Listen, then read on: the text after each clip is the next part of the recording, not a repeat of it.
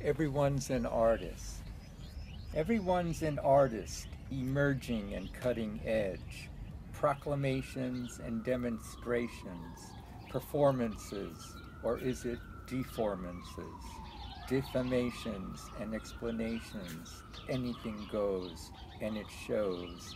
There are no rules, there are no standards, only rationalizations, or maybe irrationalizations. Alien, foreign, different. They call themselves artists. Everyone does. They get grants and have shows, but who knows what it means, if anything. Something for the bedroom wall? Or maybe in the hall? Look at this. It's 20 feet tall. And this is melting as we speak. That one needs a room of its own. Simplistic and unrealistic and touted by the critic.